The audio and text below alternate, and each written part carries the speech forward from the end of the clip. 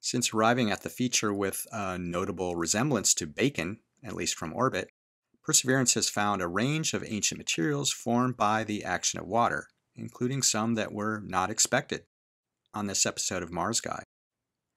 Based on landforms that are remarkably similar to delta deposits on Earth, combined with spectral evidence for clay minerals, there's no doubt that water flowed into Jezero or Jezero crater billions of years ago and created a lake.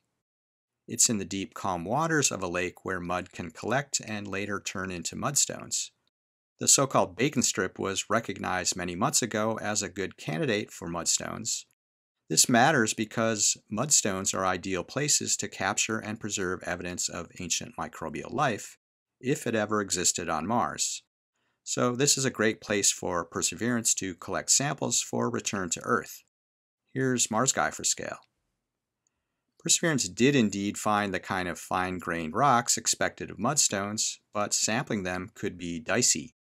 In two locations, the rock abrading operation intended to expose fresh surfaces for science measurements has crushed these rocks. This creates some risk for sample coring operation, which needs a stable surface, and risk that if the rock is soft, it could turn to powder and fall out of the sample tube inside the coring bit. That's what happened nearly 1 Earth year ago in the first attempt to collect a core sample from a very different but a weak rock. An unexpected feature of the bacon strip is what appears to be light-toned mineral veins. Similar veins were first found by the Opportunity rover and recognized as fractures in bedrock filled by the mineral gypsum, a calcium sulfate with water stuck in its structure. The Curiosity rover also encountered gypsum veins.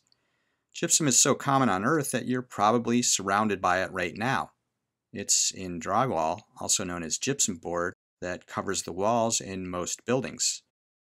One of the veins discovered by Perseverance was zapped with the laser of the SuperCam instrument, which provides information on the elemental chemistry. The results have not yet been released, but it's a pretty safe bet that they show the composition of gypsum based on the similarities with known gypsum veins on Mars and Earth. Here's an example from a place I visited in Chile called Valle de Marte, Valley of Mars. Seems appropriate, huh? Gypsum veins form from sulfur-rich water that circulates through the rock fractures and precipitates this mineral. Perseverance has now started to investigate the thinly layered rocks just up from the ones in the bacon strip. These likely are some of the first rocks produced from the sediments that built the delta and were deposited on top of the mudstones as the delta built out into Lake Jezero. Fortunately, the first grind into these rocks shows that they are stronger than the underlying mudstones, but close-up views with the Watson camera show that they contain some very coarse grains. So these are not the fine-grained sedimentary rocks that are best for preserving dead microbes, if they were ever present.